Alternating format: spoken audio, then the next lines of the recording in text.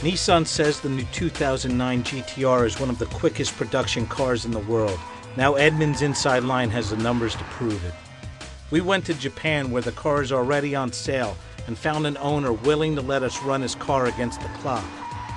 He showed up at the AMI airstrip outside Tokyo with his GTR, and we showed up with our test equipment for the world's first test of Nissan's twin-turbocharged supercar.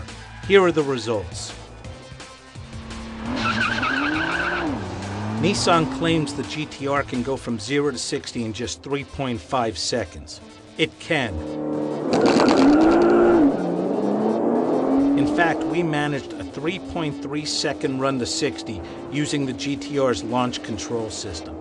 That makes the GTR the quickest production car we've ever tested. Faster than the Porsche 911 Turbo, faster than the Dodge Viper, and faster than the Corvette Z06. To activate the GTR's launch control, the transmission and damping switches must both be set to the R mode, and the VDC must be switched off completely by holding the VDC R button down for several seconds. Then it's just a matter of pinning the brake with your left foot and wooding the throttle with your right. Get it right, and the computer holds the engine at 4,500 RPM and waits for you to lift your left foot off the brake pedal.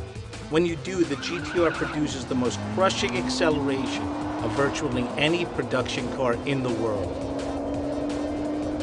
With this technique, we beat Nissan's quarter-mile time too, as the GTR crossed the line in 11.6 seconds at 121 miles per hour. That ties the Porsche 911 Turbo for the quickest quarter-mile time on our books and leaves the Corvette and the Viper in the dust. Hard launches generated heavy rear wheel spin on the slick airstrip. It was hard on the car, so we only attempted this type of launch twice. We've got a feeling we could shave another tenth or two with a better surface and a car we weren't so worried about braking. Speaking of braking, the GTR stopped from 60 miles per hour in just 104 feet. That's only 1 foot longer than the last 911 Turbo we tested, and that car had the optional ceramic composite brake rotors.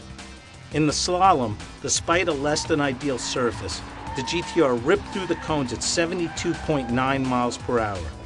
That's faster than both the Corvette Z06 and the 911 Turbo. Only the 2008 Dodge Viper has produced a faster speed through the cones. Even more impressive is how easy the GTR handles at the limit. It's not twitchy or hard to predict. It goes where you expect and stays there. Bottom line, Nissan has done it. Just as promised, the $70,000 GTR can outrun cars that cost 4 times as much. Just remember to activate the launch control.